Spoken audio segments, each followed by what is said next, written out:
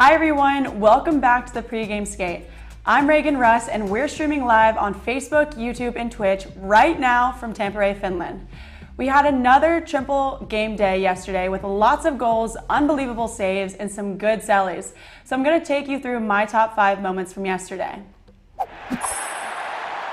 Alright, so we had some great moments in yesterday's games. The first one that I have up here, we got Luke Hughes' overtime goal and his celebration. It was insane. So he forces the play right here, ends up going on a breakaway. He's got a bit of distance between him, comes in, just takes a shot at the hash marks right in, and then he's flying like an eagle. It was an insane goal. The crowd erupted. I saw it live and in person, so that was super amazing to see. He's really skilled. There's a lot of young talent in this year's tournament. And then on to our second moment. We have Norway saved and Great Britain saved in overtime with 1 minute remaining. You can see here, he just barely gets it. Great Britain just misses barely. If he would have had it on his stick, it would have gone in. And then we've got Norway moving around the puck. So they're coming around. He's got a lot of confidence with it. He comes in, gets a shot off, and then there's a rebound out in the middle. Goalie saves it. Amazing. We love good goalie. And then for the next, we have Casper coming in on the blue line, makes a move over the winger, then makes a move on the defender who slides down and passes it back short side. This was an unreal play by him. He really has a lot of patience. He has a lot of skill, and he's super confident in the way that he handles the puck. So passing it back short side, easy goal right there. Maybe it's not so easy, but he did it. It made it look easy. On to the next one. We have Italy coming in against Canada. We have 74 passing across at the top of the hash mark, shoots and a snipe. It was such a good goal. There was a lot of momentum from Italy there on out, but unfortunately they didn't get the goal or the win that they wanted against Canada. And then for the fifth moment, we have a Czechia save. It was insane. There was so many Swedish players around the net and the defender just barely grabbed it right before it went in. So unreal job by that defense, and you know that's why you have defenders to help you out when you're in goal. So great job to all those players, and these are my top 5 moments for today. All right, now let's get on to some power rankings. Most of you probably know that we have power rankings that get posted to our Instagram at IIHF Hockey. We've got Switzerland currently at the top, but I definitely like Canada's ranking, followed by, and hey, whatever became of Nick Paul? Nick Paul played in the tournament last year and scored the championship game-winning goal for Canada, and just a couple of days ago, he got the game winner in his playoff game. Although we missed him here, it's safe to say that Canada is doing just fine. Another favorite of mine is the one for Great Britain. I feel like I win when I lose.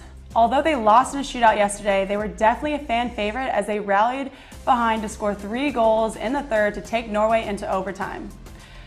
I also realized that I only put Norway and Great Britain players on my fantasy, so I was done after the first game. But surprisingly, I did really well considering I got -2 points the day before. Richardson for Great Britain and Olam for Norway pulled through to get me 23 points. Thank goodness, because my points were really hurting the day before.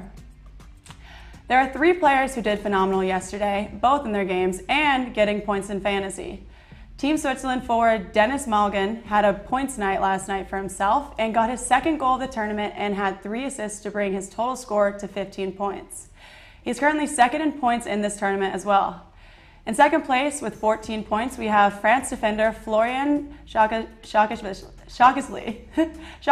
sorry about that, who scored the game-winning goal against Kazakhstan. 3rd place goes to Team Sweden forward Rasmus Alspen, who got 2 goals in Sweden's win over Czechia. I unfortunately did not have any of them on my team, but if you did, I am extremely jealous. I know I've got to step up. Darlene back for Walmart.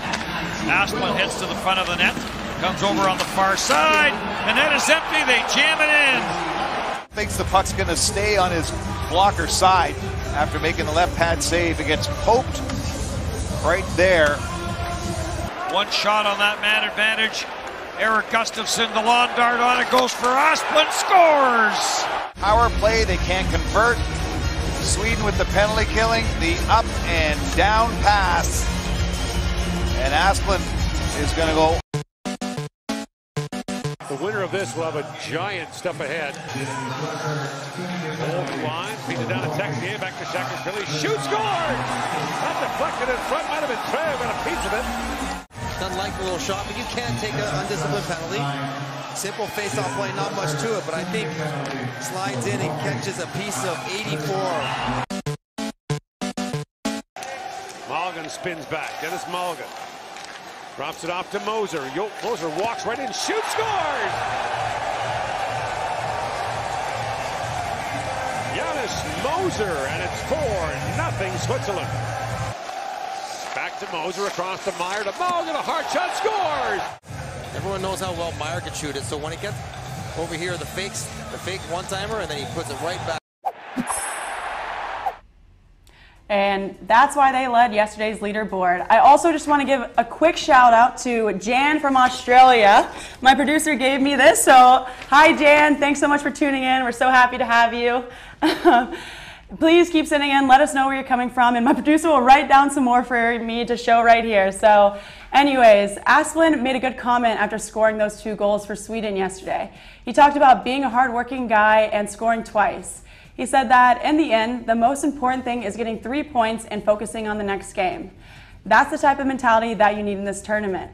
Yesterday doesn't matter in today's games. Just because you're on a hot streak doesn't mean that it can't change. I think it's super important to stay humble in situations like this, which leads me to today's games. Latvia versus Norway is going to be an important one as Latvia looks to pick up their first win of the tournament. They showed they could compete with Finland. Now they have to show that they can finish a game all the way through. Norway, on the other hand, gave up a pretty substantial lead in yesterday's game versus Great Britain before winning in a shootout.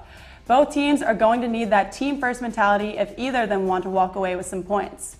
The team-first mentality shouldn't be hard for Norway as they've got some players who have known each other for quite a while.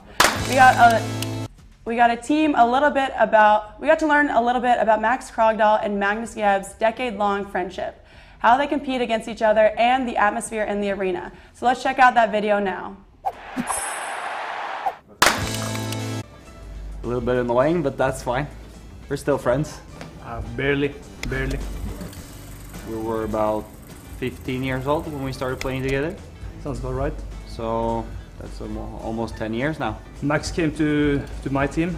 He was playing in the minor team, so he came to the big team to play with the big boys. No. But in a different team, but I came to another team to start there.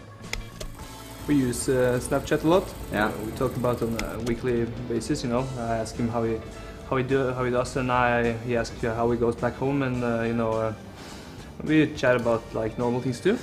And we play a few games of PlayStation too, so keep connected that way too. Well, Max is quite aggressive. He likes the physical part of the game, and he's not afraid, like even in practice, to go hard, and especially on me, you know. He likes to be a bit extra hard. Aggressive is maybe a good word to describe your playing style. Yeah. On the ice, he's a really hard worker. He's a good team player. It was really exciting, you know, a lot of people in the stands. It's a cool experience, and one I'll probably never forget. It was my first game in the World Championship ever, and it was a big crowd and a fast-paced game, and it was a lot of fun.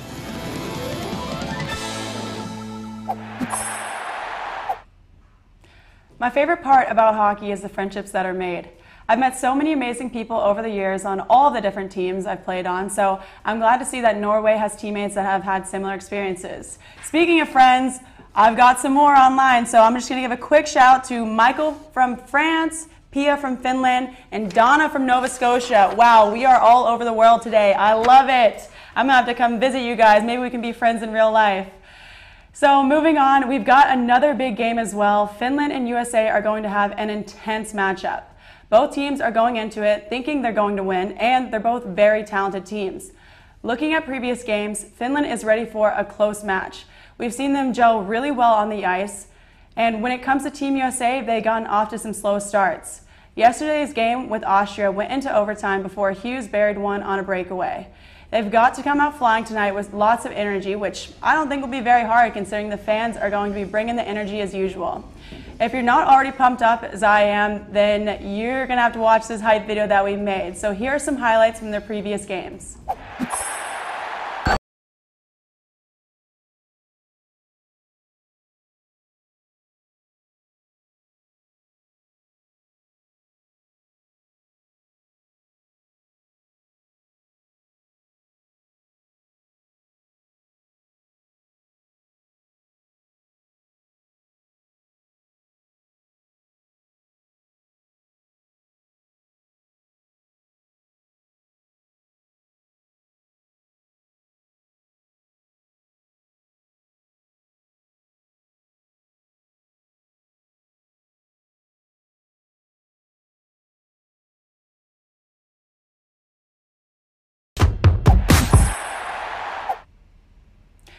Yes, I am so excited that we've had so many fans tune in already, and I just want to give some shout outs. But before I do that, if you don't know where to send your pictures in, it's on all of our socials at IIHF Hockey. So you could be featured here on the Pregame Skate or on our socials. So please keep sending them in. We love getting to look at them. So the first one that we have here is a fan watching the Czechia versus Sweden game at home. Looks like she has a really nice projector in the background.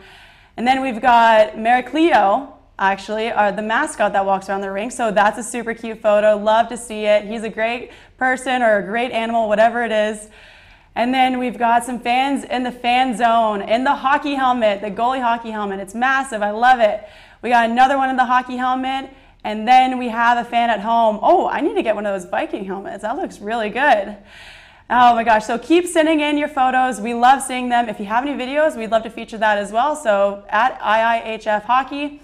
And now we have Lindsay with Max Comtois. So if you don't know who Max Comtois is, he plays for Team Canada, and he had an unbelievable assist earlier this tournament where he made a backhand no-look pass to the front of the net for a one-timer. So we're going to see how he's feeling today with Lindsay. Let's go over to Helsinki.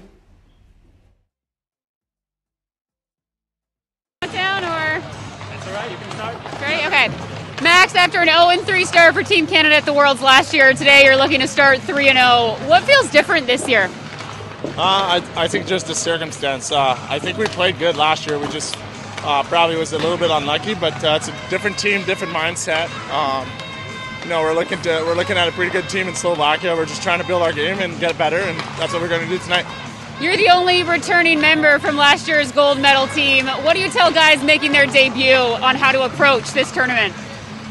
You know, it's such a short-term tournament. You have to be ready every game. Every team wants to beat Team Canada, and that's the focus we're having. And you know, we're just like I said, trying to build our game, making sure we turn off the noise, and we just got to play better than the other team in front of us. You're coming off a 6-1 win over Italy, but Canada got off to a slower start in that game. What's the focus off a puck drop? Just putting puck deeps. We're a heavy team. We can skate as well. You know, we just got to use our forecheck. We have a lot of ozone time towards the end of that game, and that's what we're looking to focus on. Max, thank you. Thank you, Lindsay. If I would have known that she was wearing her red blazer today, I would have put mine on as well.